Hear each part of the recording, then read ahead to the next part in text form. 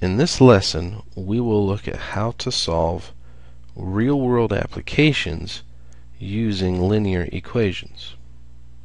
So let's look at an example.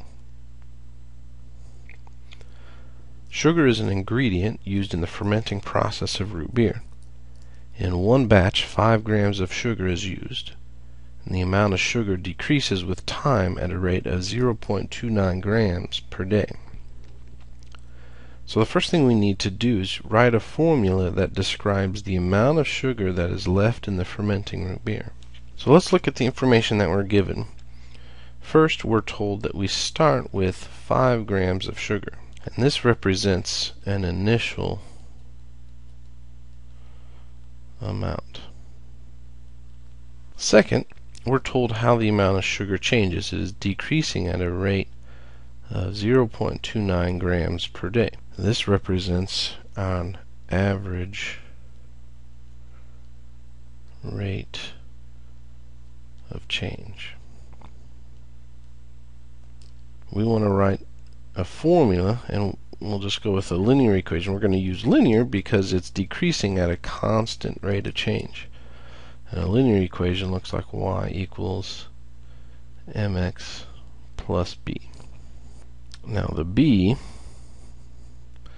is the y-intercept, which in our case that's the same thing as the initial amount. So b equals 5 grams. The slope is the same thing as an average rate of change, so the slope is 0.29 grams per day. We need to be careful here because we know that the amount of sugar is decreasing. That means that the slope, our average rate of change, is actually negative. Now we also need to define some better variables instead of just x and y. Let's use s to represent the amount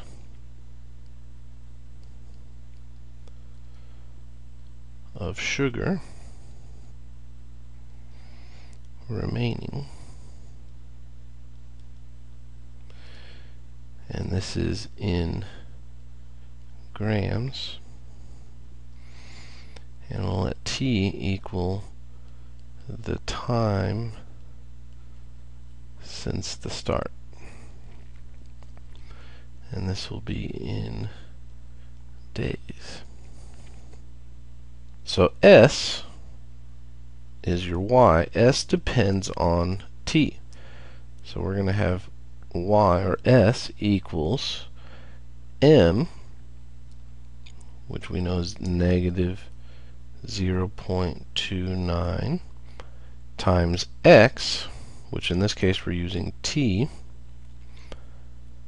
plus b, and we said that b was 5 grams.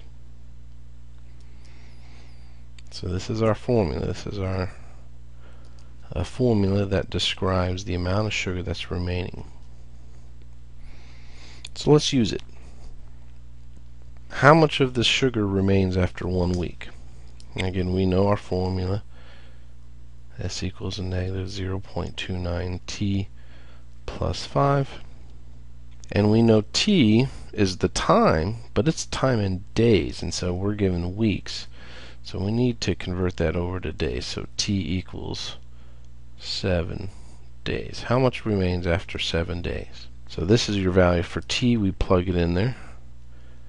S equals a negative 0.29 times 7 plus 5.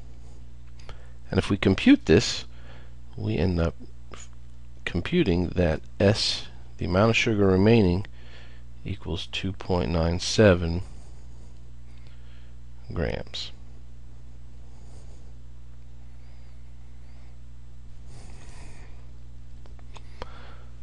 Next, how long until the sugar is gone? So how much until the sugar is gone? That means that S is equal to 0. So this time we're going to put 0 in for S. So 0 equals negative 0.29 t plus 5. Now this is truly an equation here. We need to solve it for t. Again, solving linear equations algebraically is pretty easy. We need to get the t by itself. In this case, since it's negative, I'm going to go ahead and add the t term to both sides.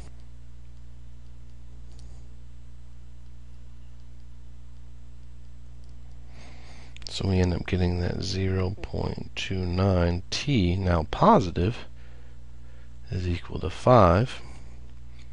And to get t by itself, we need to divide both sides of the equation by 0.29. So on the left side they cancel out, and we're left with t equals 17.24 days.